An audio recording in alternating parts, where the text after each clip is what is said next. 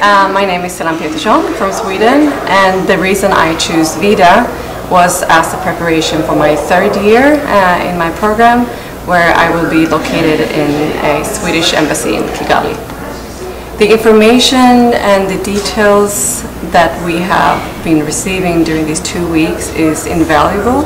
I don't think even if I would work, or when I would work at the embassy, I don't think I will get as much information in this comprised manner.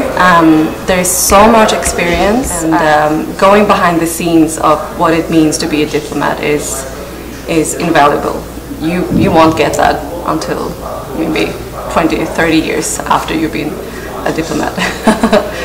Even if you are on a graduate level, or if you are an experienced person, this will give you such details that I don't think you can really gain on other arenas.